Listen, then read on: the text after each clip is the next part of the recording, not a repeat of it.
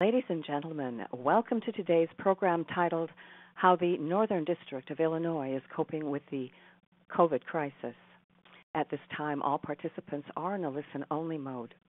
For those of you who are logged into the webinar presentation, you are encouraged to submit questions throughout the conference by typing them into the text box on your screen. Copies of the webinar recording and materials will be distributed to attendees in the days following the webinar. At this time, I would like to turn it over to Barry Fields. You may begin, Barry.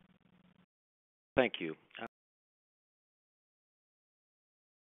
My name is Barry Fields. I'm a litigation partner at Alice, and I'm currently in the Chicago chapter of the Federal Bar Association.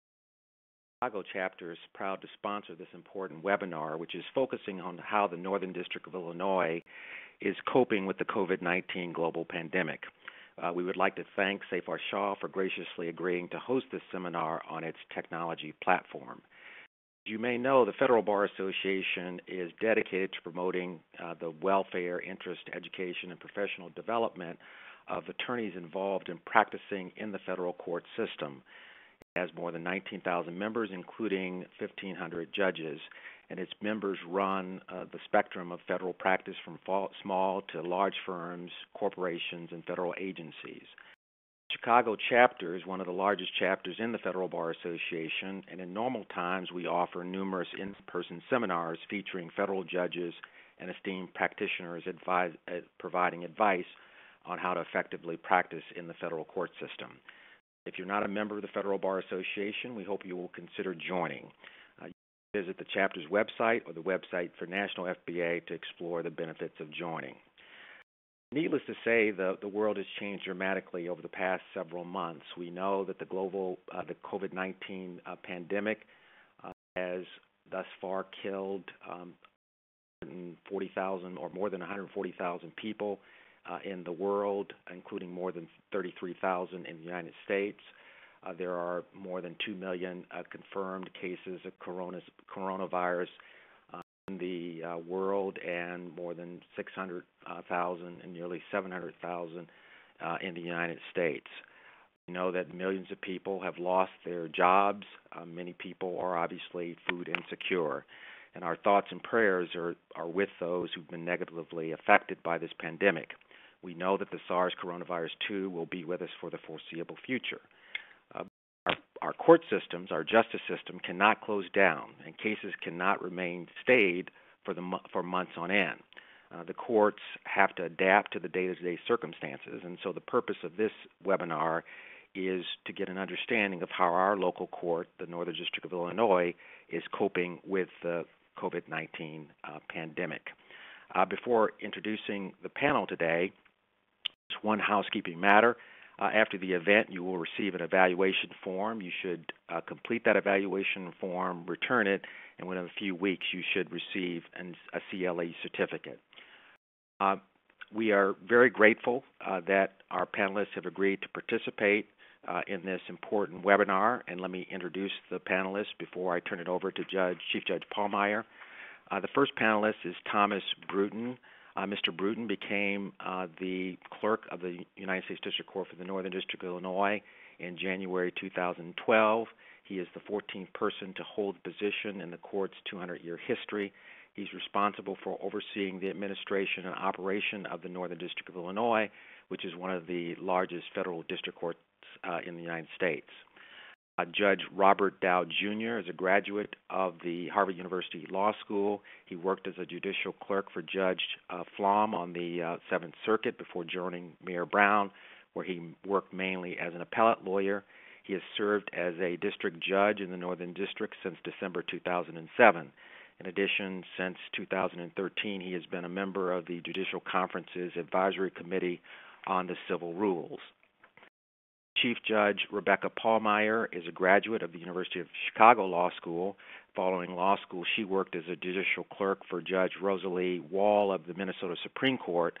Her career has included work as a judge for the Illinois Human Rights Commission and as a magistrate judge on the Northern District of Illinois.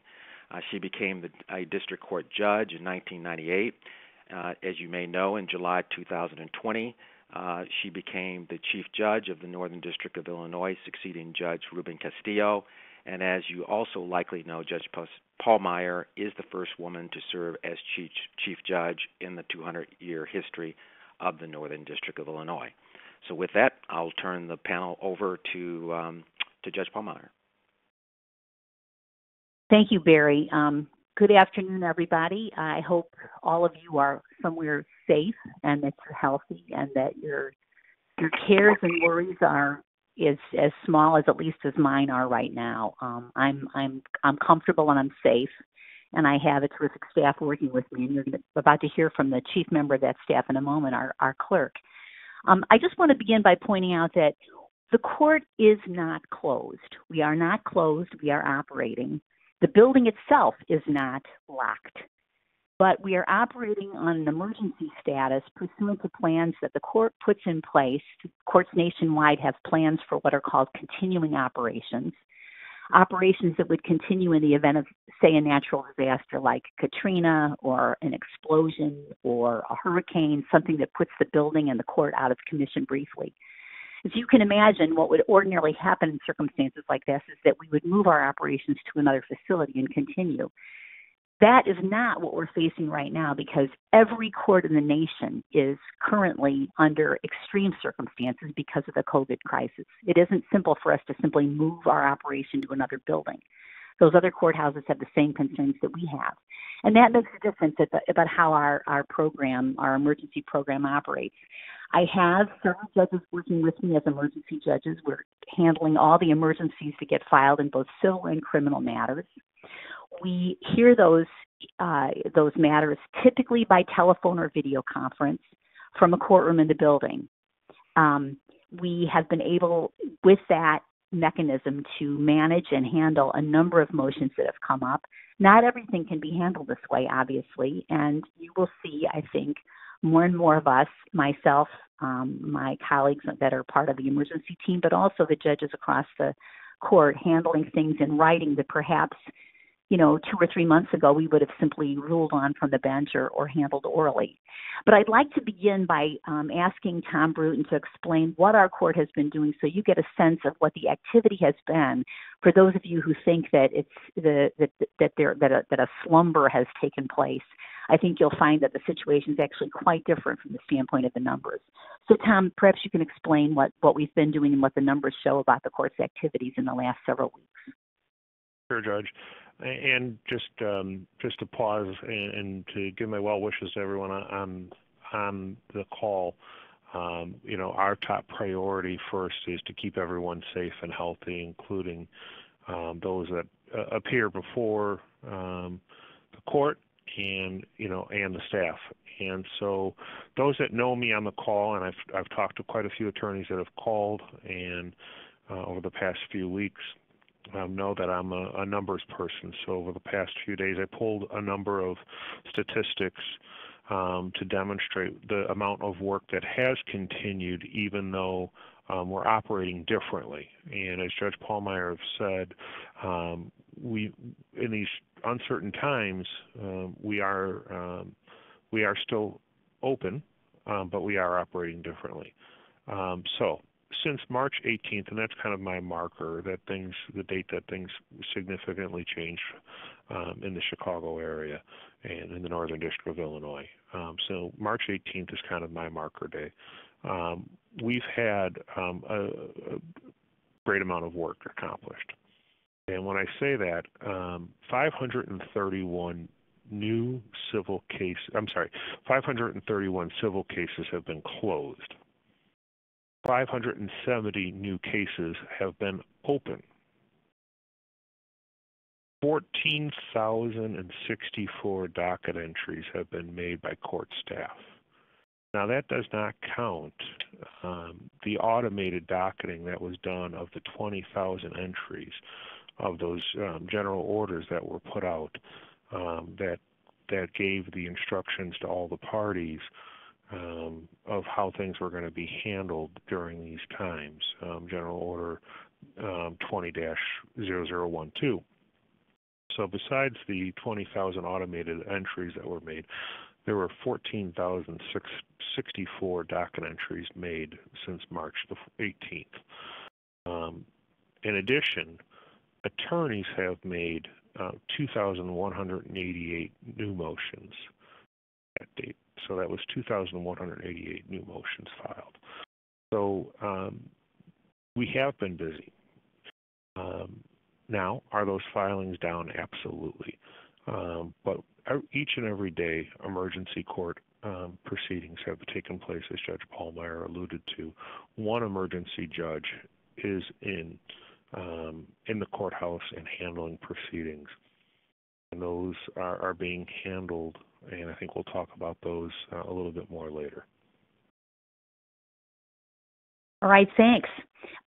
We have a number of questions that many of you have presented to us ahead of time, and I know some of you will be presenting questions on this webinar. But I would like to begin with the first question that was presented to us, which relates to the timelines and the Northern District's order that extends dates from what they would have been under the federal rules. There was a question about what happens with respect to notices for deposition. When an individual inserts a reasonable date, does the current extension order automatically extend those listed dates? And Bob, why don't you comment on that, whether there is any one single answer we can give to that question? Sure. So I guess let me start by saying in the general order, we tried to think around every corner.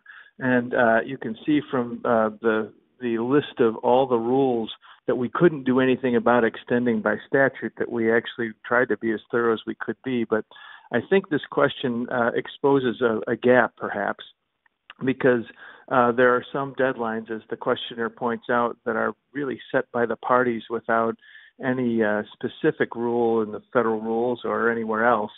So if you are noticing a deposition or you're subpoenaing something, you put a date in there that I presume that you think is reasonable.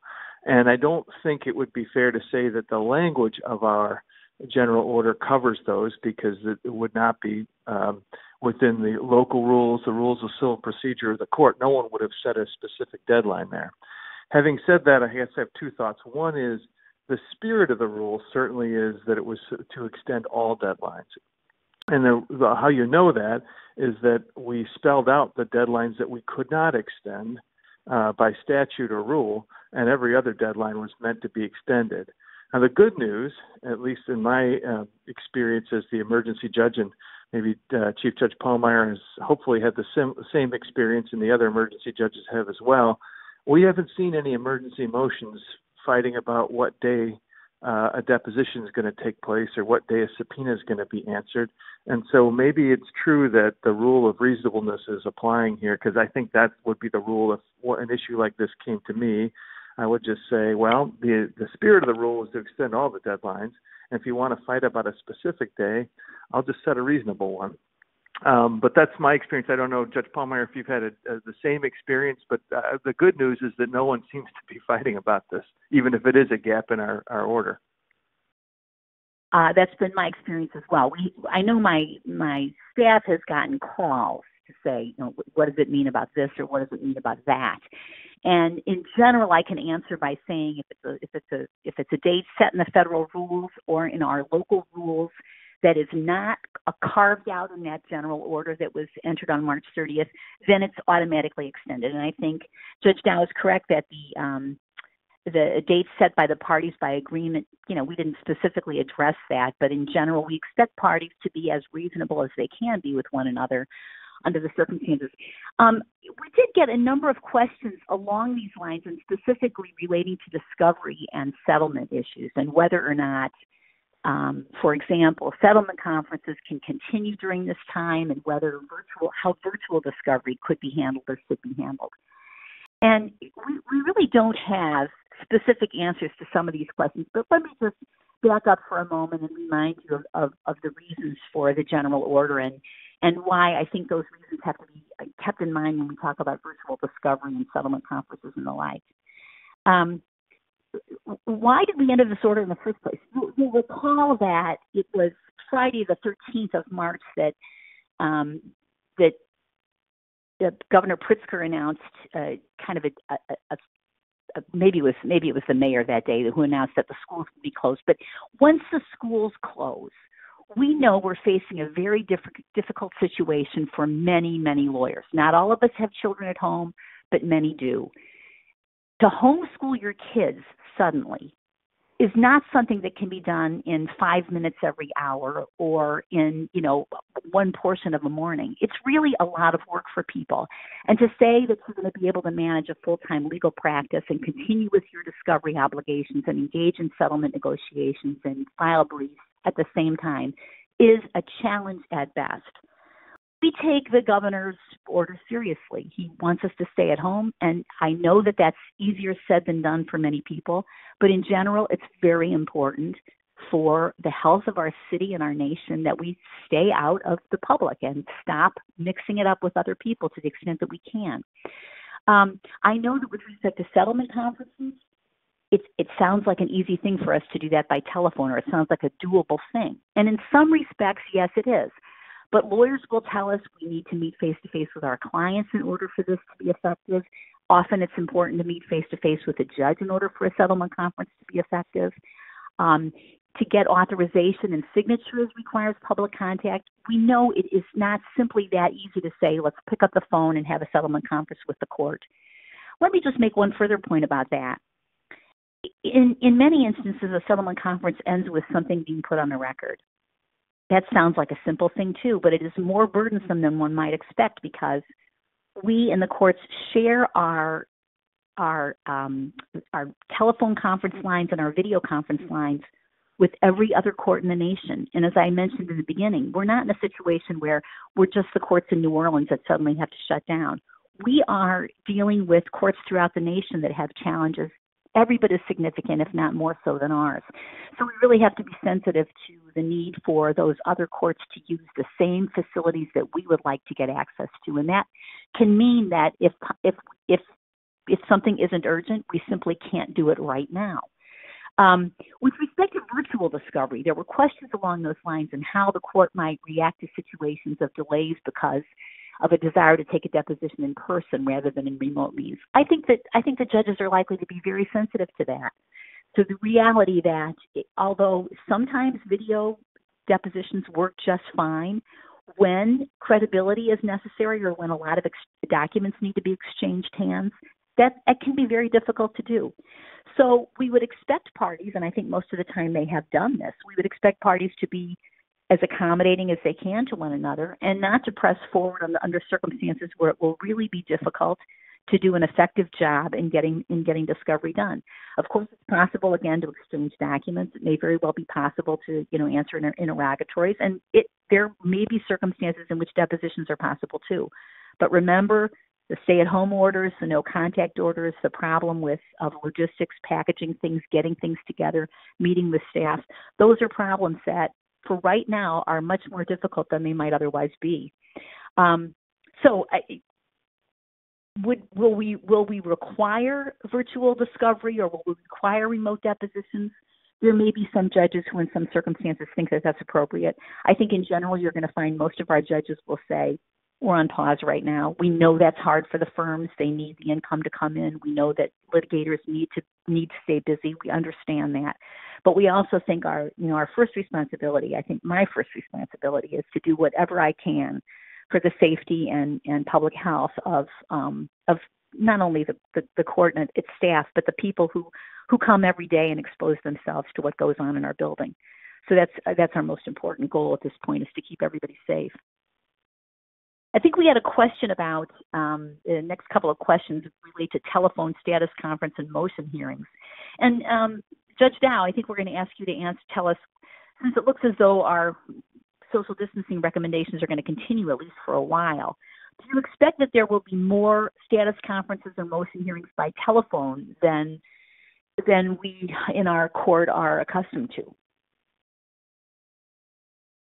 Well, I do, actually, and I think it'll be interesting to see the extent to which this is really sets a trend, not only in our courthouse, but around the country. And I know that there are other districts where telephone is the rule, or ruling by mail is the rule, too. And I know that our district has a lot more in-person contact with lawyers, and I think most of us who are judges and I think lawyers as well in the district like that. But in the short run, at least we'll have to do the best we can with what we got. My hope is that even if the social distancing rules are in place to some extent, they may be relaxed to some extent. The big problem we have right now for having even phone hearings is staffing, because we don't have our courtroom deputies and our court reporters in the building. If social distancing were relaxed to the point where people could go to work, but you still wouldn't want a full courtroom for either a jury trial or for your typical status hearing where you might have 30, 50, 70, 100 lawyers in your courtroom, depending on how long your status is and what kind of cases you're hearing. That would be a good time maybe to do a lot of telephone statuses. And my own personal hope is that will be May. It might be June. I mean, I think those are matters that we'll have to attend to, but based on the guidance that we get from the CDC and from the governor and the mayor. But I think my hope is that we will be able to at least get more people in the building so that we can staff the calls and court report them. Because I don't think you could really do that in any kind of volume if you didn't have a court reporter and a courtroom deputy to manage the phone calls. So that's my hope, and we'll just have to see how it goes. But as the social distancing experts say, it's not going to be like flipping a switch. So we're going to go from nobody in the courthouse to everybody in the courthouse. So it may be that telephone conferences are a good way station. Well, I think that's a fair analysis of what the future holds. We can think about this in a variety of ways. One of the things that we're going to need to do, Judge Dow's correct, there's no flipping a switch and turning things back to the way they were in January. We're just not going to do that. We can ease things in. We can limit the numbers of people and the numbers of matters that we hear at any given time. I think many of us would, routinely have 5, 10, maybe 12 hearings set at the same time and just hear them one after another. Maybe we'll stop doing that, but still allow people to come to the courthouse more on a staggered basis. We may find ourselves in and out of court all day long instead of just coming in for our motion call in the morning for a couple of hours. There are a variety of things that can change. The culture of our court has been something that we have really treasured, and that is the face time with judges has often been remarked on as something that our court does well. It isn't possible to do that in other courts. For example, if you're in the District of Montana, it makes no sense to travel 5 hours for a 5 or 10 minute status conference. But we know that even in large urban courts, it isn't always the case that there's lots of face time with judges. There are large urban courts that have a tradition of ruling on paper much more than we do. We may have to make some changes. I hope those changes won't be forever. I personally love going into the courtroom and seeing people, and I hope that we'll be able to resume that practice at least, in large part. And it won't be like flipping a switch. It won't be immediate, but I'm hoping that we'll be able gradually to return to the culture that we've all become comfortable and familiar with. But that will be subject to public health advice that we're getting, and whether or not it really is truly a safe and effective way to handle what we're doing and keep not only our people safe, but again, the safety of the people that enter the building. We are doing more things, as you know, by telephone and video conference. And those hearings have been taking place in the building. Many of them relate to criminal proceedings where there are, some urgencies that don't always relate in the same way in civil cases. We got a question in advance about how those criminal proceedings are being conducted and how it's going. And I'm going to ask our clerk, Mr. Bruton, to respond to that question because he has really been on the ground from the beginning on this and has been involved in, I think, pretty much every hearing we've conducted. So perhaps, Mr. Bruton, you can answer that question for us. So we've been able to set up video conference and telephone conferencing equipment at each one of our pretrial detainee locations, with the exception of one. But the units we're utilizing secure video conferencing equipment through the Judiciary's network. As Chief Judge Pallmeyer noted, the judiciary has one national contract in order to keep the proceedings secure. We do have one national contract, and we're utilizing that system. Attorneys that are participating get a unique link emailed to them, and that link comes through an email, and we test their equipment prior to the proceeding with our AV team. And then once the proceeding time starts, they are able to join, whether it's the attorneys or possibly an interpreter. We've needed that. We've needed that through some of these proceedings. They've joined both telephonically and through video conference. As Judge Pallmeyer had talked about earlier, these resources are in really high demand around the country. And one of the really limited resources that we've seen is video conferencing. And when we see that, some part of the issue are individuals that are at home, their internet speeds. So we have seen a degradation of the quality. So we really have utilized that on a limited basis, and have utilized telephonic proceedings more than video conferencing. It also helps us. It's a faster setup, and during these emergency proceedings, we're able to get through to the prisons and the pretrial detainee locations much quicker, usually within about 2 hours, to get a hearing set up for a telephonic hearing, where on an emergency basis, a video conference could take a half a day. So we're able to get more criminal proceedings scheduled telephonically than we are with the video conference. That is,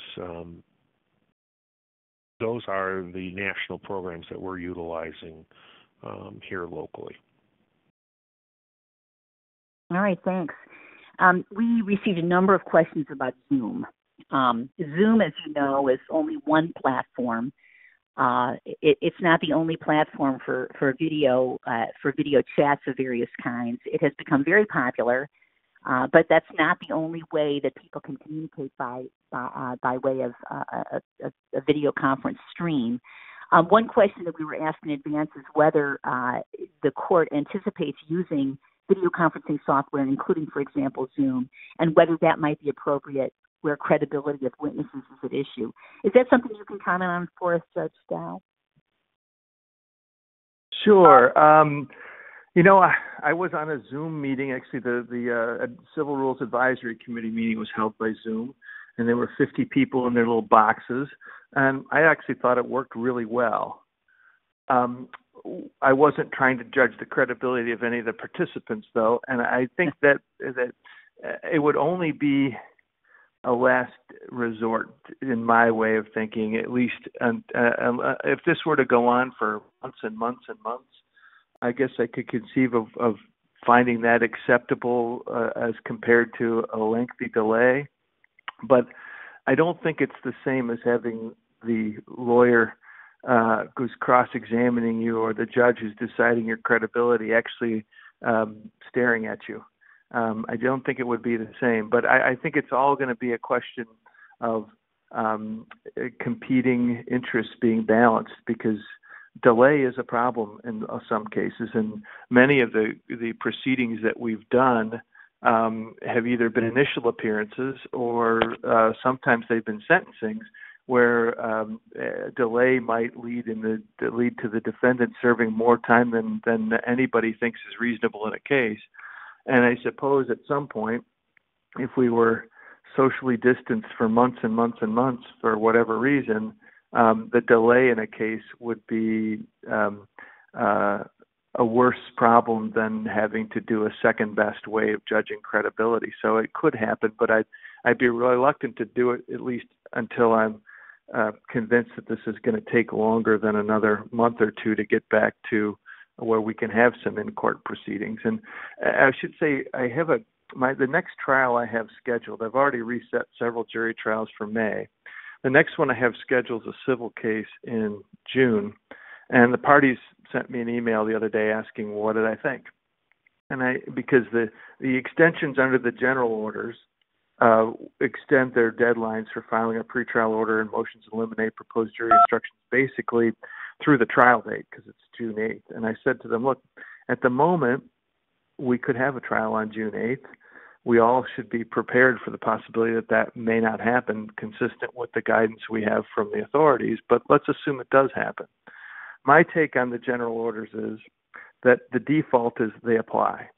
Because I don't know anybody's individual circumstances. I don't know how much imposition the COVID is placing on their individual lives, and they may be taking care of children who aren't in school. They may be taking care of parents who can't get out of the house. They may be taking care of people who actually have the virus. But I said, if you all agree that you would prefer to keep your existing deadlines because you want this trial to go, then tell me you agree, and I'll keep the deadlines as long as I can. But if the social distancing rules or other matters intrude, then I'll have to move them back. But I'll keep them. It's up to you guys, but you have to agree. If you don't agree, if this is inconvenient for anybody, in other words, then we're not going to do it. We're just going to default to the default. They got back to me and said, we've all agreed. We'd like to try to keep that trial date, and we will try to meet all the existing deadlines. And so I said, fine. I think there will be a lot of cases where that happens. And I also think we're resetting a lot of criminal cases. Those take priority, especially if someone's in custody. So I could understand if you have a June 8th trial date and it gets kicked, you might not get another trial date till October if that judge has 3 criminal cases to be reset. So that's what I've done to handle this situation where delay might become more burdensome than the parties want. So those are my thoughts, but I'd prefer not to do Zoom hearings unless the delays are too onerous to continue the holding pattern we're in. I would just point out that there are security issues with Zoom hearings as well, and our Administrative Office of U.S. Courts has issued cautions about that. We've all seen the Zoom bomb phenomenon, and when we're talking about a court proceeding, it becomes that much more important to make sure that what goes on is secure and that we've got a record that's accurate and appropriate. We are considering the possibility of resuming with life as we once knew it, and that would include jury trials. Note that our general order presumes no trials until June, in part because we really can't summon jurors at the last second. We have to issue summons for juries about 30 days in advance.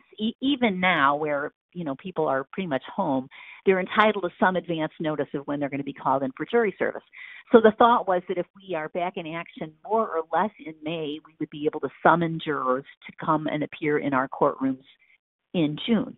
Now, there are obviously, of course, social distancing issues that we need to consider and may need to consider all summer long, and that may affect how exactly and where we place jurors for deliberations and how we bring them in and when we bring them in and how we staff the jury assembly room and the like. So I want to ask Tom Bruton to comment on that question of when we do resume trials, how will the court address some of these issues to the extent that we've been able to think that through? So some of the thoughts that we had was limiting the number of jurors that we would bring in per day for voir dire. Keeping in mind, our jury assembly room at the Dirksen Courthouse is only so large, and allowing jurors to social distance, potential jurors to social distance, we want to be mindful of their spacing in the jury assembly room.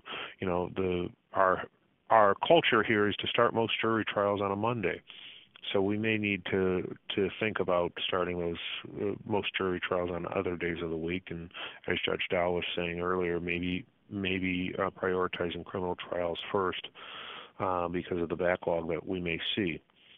The other things that we've talked about is you know, I know some of the questions that will have come up is, you know, the age 60 from the CDC, can you excuse all jurors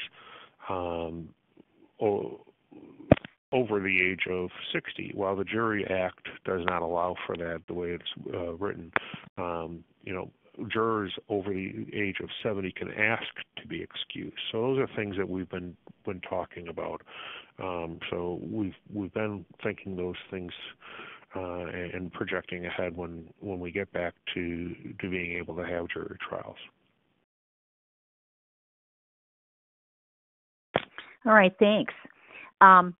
We had a question, and I know we're getting some questions online as well, and I hope we'll be able to reach some of those. One of the questions that I did want to comment on here, and I'll ask Judge Dowd to do this again, is someone wrote and said that a number of lawyers have been chastised by the federal judges for filing what are called emergency motions in situations that are non-emergencies. And one of our own colleagues issued an order that got a lot of national play on that. And the question is, can we provide you some guidance on what meets our definition of an emergency? When I'm an emergency judge, my staff jokes that my policy is people call and say they have an emergency, and I always say, ask them, is anybody bleeding? I mean, that's silly, and I don't mean to be flippant. I realize that there are genuine emergencies in the commercial world as well. But I think it's important to kind of have a sense of what we mean by that. And Judge Dowd, do you want to comment on what you feel an emergency might really be? Sure. Well, I think one of the issues with a judiciary where every one of the, 1,000 district judges are in their own silos is there's no real way to give you guidance as to how an emergency will be perceived by the assigned judge in any given case.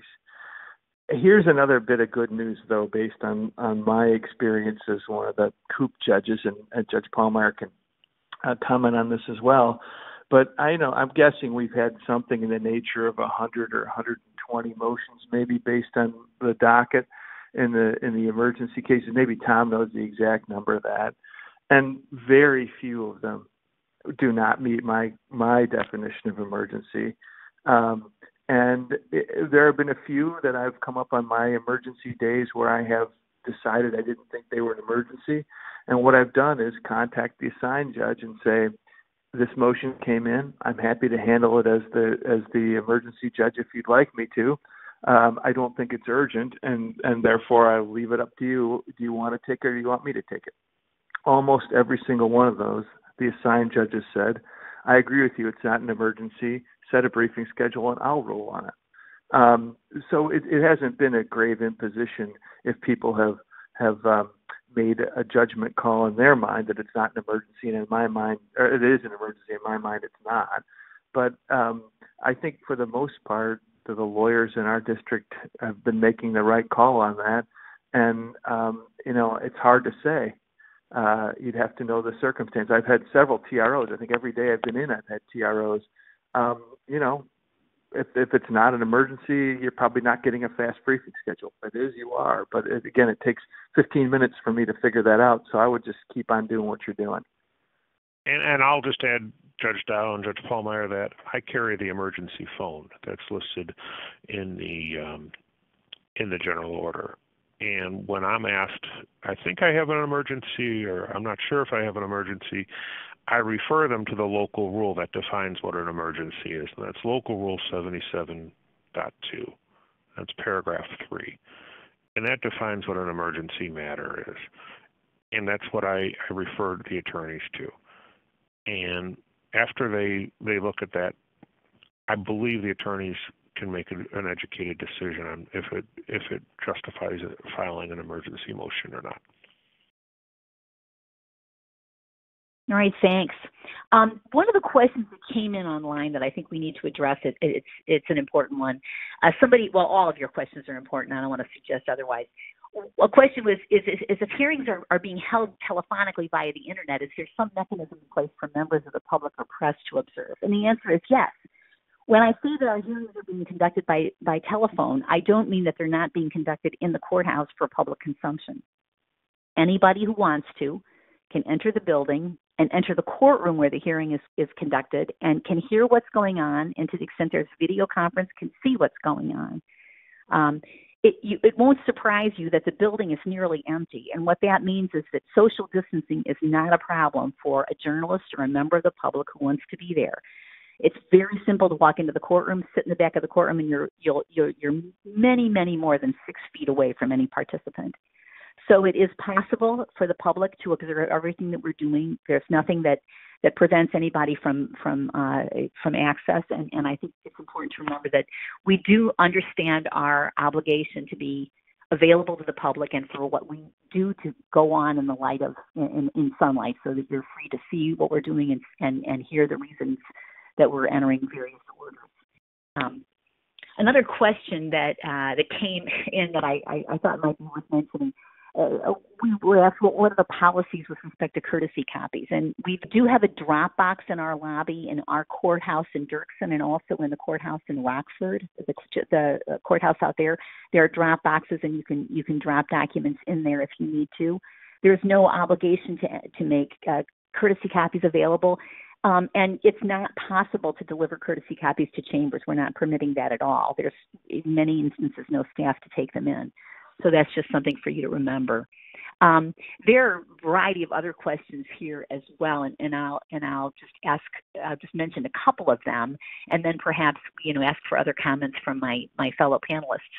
One question was, how can an attorney ensure that his or her audio or video equipment is compatible with the court's equipment? That's a good question, and I think that's one that Tom Bruton can answer for us, because I know that he's been on the ground with that issue as well. Sure, Judge. For audio, it's just simply, from the phone teleconference, it's just a simple phone. But for video, it's an emailed link that would work, and for that, it's a computer with a camera and a microphone. And we test that in advance. And those have been used in very limited circumstances.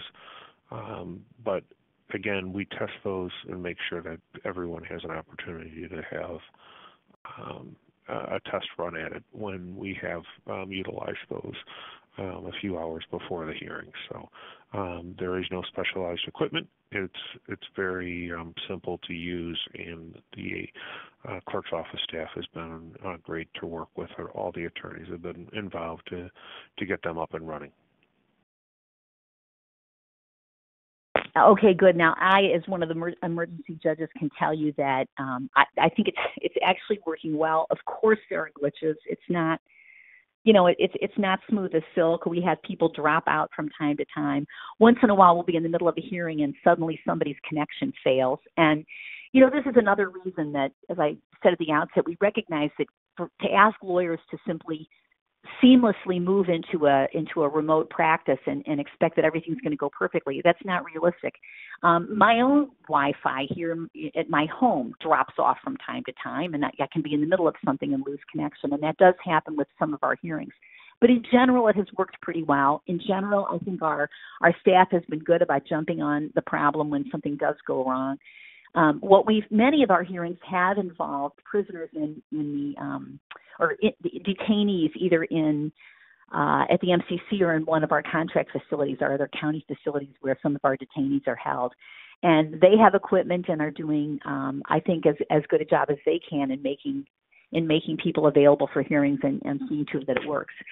That burden, though, as you can imagine, is one of the reasons that we're not doing as much as we'd perhaps like to do in civil hearings, in hearings in civil cases. Again, we'll do what we can. We're going to have some pressures when we do get back into action with respect to making sure that criminal trials governed by the Speedy Trial Act are processed as quickly as possible. But recognizing that there will be some difficulties. A variety of other questions have been asked. One question was simply, what's the nuts and bolts of getting a hearing scheduled? And let me just explain. We do have that emergency docket that we've opened. It's 20C 1792. And if you file your motion as an emergency in that docket, we will see it within hours, sometimes within minutes of it being filed. We'll make a determination, and as Judge Dow indicated, is this an emergency? Is this something that needs a hearing right away? Is it something that we would think is urgent, but the presiding judge is likely to be available to handle it immediately? Or is it something where really the emergency judge needs to enter a briefing schedule? We make that determination as quickly as we can. And if you do need to have a hearing and your emergency motion asks for a hearing, we'll get you in. We'll get you processed either by way of a telephone or video conference. Let's see. I want to just check other questions. I suppose my fellow panelists are doing that as well. Is that right? Judge Pallmeyer? Yes. One question that was asked is obviously a number of matters have been stayed over the next couple of months, including civil jury trials. Is there any sort of thought of how those cases being stayed or postponed until later in the year will affect those cases that are currently already scheduled for later this year? I think that's probably a matter that it will be handled on a judge-specific basis. But my sense would be that cases where parties are ready to go and we have the time available, we're likely to just adhere to the schedule that's been set and squeeze the things that got delayed, into other space. On the other hand, if something that was set to go in March that's urgent is now ready, and that means we have to push some other perhaps less urgent matter off from June or July, we're likely to do that. I think you can expect that there's going to be some rescheduling that happens once the judges are back in action, and I think the judges are likely to be trying to triage based on what is the most urgent or the longest standing issue, or can be done the most efficiently. I mean, there are a variety of ways to look at this. In general, I think we are going to have to prioritize our criminal calendar. I don't see a way around that. And Judge Dow mentioned we've got a handful of people who have been in custody and are nearing the end of what would otherwise be their sentence, and people that are facing a short sentencing date in some cases are really close to what otherwise would be released. And not only because on a general basis it's never proper for someone to overserve, but now in a specific context where people who are in institutions are frightened because of the enhanced possibility of infection. It's all the more important that we be sensitive to that concern and move as quickly as we can in a situation where somebody is eligible for release, that we get those people in, get them sentenced, get them processed, and send them home if we can. Another question had to do with, obviously you have the amended general order. Is there any views as to whether or not individual judges can set schedules that would be different than what's set forth in the amended general order? For example, having deadlines that would be in the intervening period. Judge Dow, do you want to maybe take a crack at that? Yeah, I think, doesn't the general order say that judges can alter the deadlines if they want? I think it says that. And I would expect as time goes on that may be more frequent. But again, I told you my approach to it, which is, at least for the duration of the social distancing and the peak time for this, we hope, is that I'm going to stick to the rules unless people agree. And sometimes they will. But I think that the general order contemplates that individual judges can alter those. And maybe I just have to go back and look at it. Maybe Tom knows the answer off the top. Oh, here. The presiding judge on a case-by-case and for good cause may extend, shorten, or revoke the 21-day extension or the 28-day extension. So, yeah, that could happen. I'm not aware of it happening very much, at least now. But, as time goes on, it may happen more. Another question had to do, I know there are obviously emergency motions that are being heard by the court. Are there any evidentiary hearings that are occurring in light of the social distancing guidelines? And if not, is the view that evidentiary hearings and even in emergency matters are sort of not likely to occur, at least in person? Okay, let me tell you that we what we've done on video conferencing has in many instances been criminal cases. So, for example, initial appearances, arraignments, detention hearings. We've been handling those by way of video conference. In a detention hearing, sometimes testimony is necessary. I've had hearings where individuals who might be a third-party custodian have been in the courtroom and have given testimony about their ability to monitor or supervise someone on release. Individuals can be heard over the video conference by, for evidence. There have also been some civil cases, for example, cases in which people have sought TROs in business disputes. Judge Dow has handled a very large case, is handling a very large case involving prisoners at Seyfarth, and Judge Kennelly has been handling a very large case involving detainees at Cook County Jail. To the extent that there may have been evidentiary proceedings in those cases, I'm not on top of that. So perhaps Judge Dow can tell us whether he's had to hear evidence in his case or whether he is aware of what has happened in other instances where evidence is necessary. So in the IDOC cases, I did not hear any evidence, although plenty of it was submitted by affidavit. And I also have a separate Stateville case where I had the lawyers on the phone a couple times, but not with any live evidence. I think Judge Kennelly, and Tom, you probably would know the answer to this. I think Judge Kennelly either has had or may be having some sort of evidentiary, and I'm not sure if it's on the paper or live, in the Cook County Jail case, because I think there's a preliminary injunction motion that's now been filed because he resolved the first round as a TRO. Maybe Tom knows that, but I think he's certainly getting lots of affidavits. I don't know if there's anything live on that. Maybe Tom, you know? He's had the affidavits filed. He's had a few. He had one session that went about 2 hours with the attorneys, and another session that went about an hour. But most of it was done by affidavit.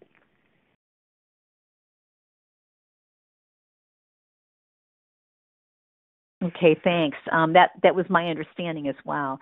I have the matters that I've had, other than criminal cases, have been matters where, in general, the affidavits or written submissions are all I need to make a determination.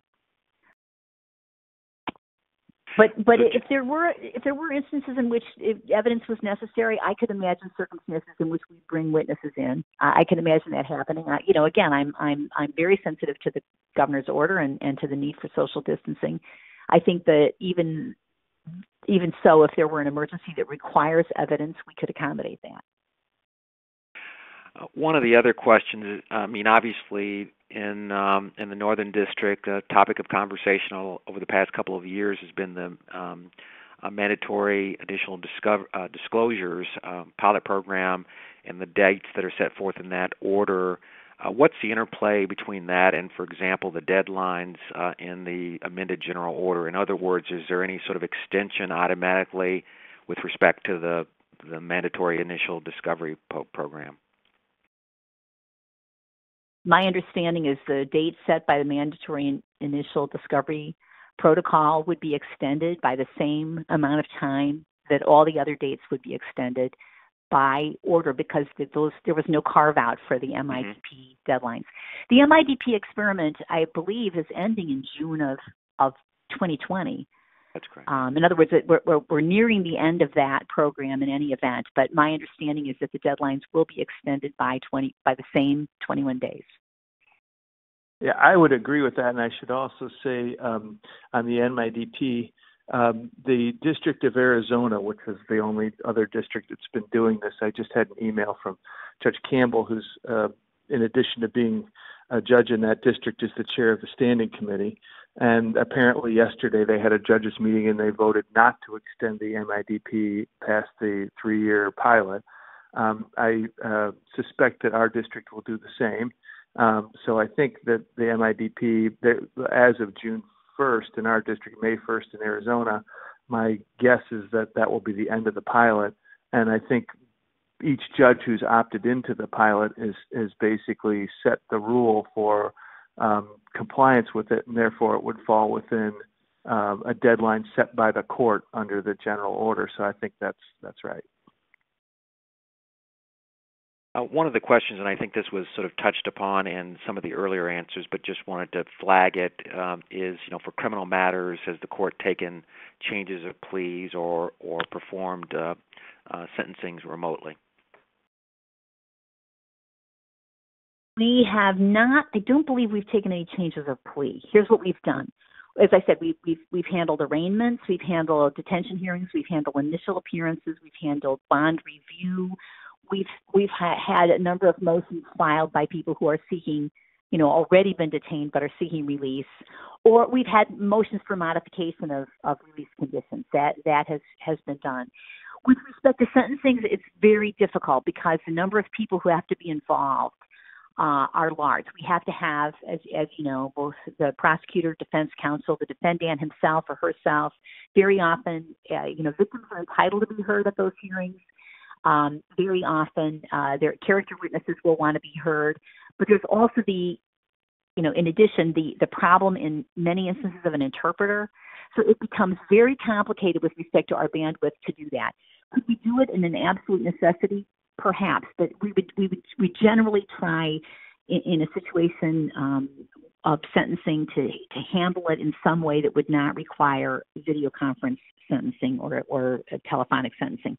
One possibility, for example, if somebody has really served out what is likely to be the sentence, would be we might consider release on conditions with a sentencing date later. That's something we could consider. But it can be done. It's not very smooth. And if we can possibly, do a sentencing live with a genuine opportunity for elocution and the like, that would be our vast preference. I don't know, is either one of you, Mr. Bruton or Judge Dow, want to comment on that? No, we've only done one sentencing via video. So just to clarify that. And I guess one final question, and it has to do with matters that might be time sensitive but not satisfy the criteria for emergency motions under the local rules. The question is, how should a litigant go about getting a motion heard or ruled upon?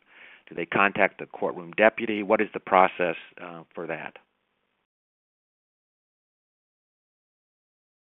If you're filing things in your dockets, you're filing documents and you're filing motions in the docket, the judge will see that. The courtroom deputy will see it. The court and the judge may very well, set a briefing schedule or set a time. If you want it heard in court, then you need to notify the emergency judges, and you do that by way of filing in that docket 20 CV 1792. And people have done this. And by the way, the standard for emergency, obviously, Judge Tom Bruton mentioned what that is. But we recognize that there are some urgent matters, an agreement with respect to a distribution of funds or something that needs to happen right away. If you're not able to get the attention of the presiding judge for whatever reason, you can certainly file that in the emergency docket, and we'll take care of it. I think we've been pretty much timely on those motions, and they have not gathered a lot of moss while they're sitting in that docket. We've been able to move on them pretty quickly. So if there is something that requires some urgent action, that's what you should do. File it in that docket. We'll take a look. We'll determine whether or not the emergency judge needs to handle it, or whether we need to make sure to get the attention of the presiding judge, who, for whatever reason, may not have seen it when it came in. Great.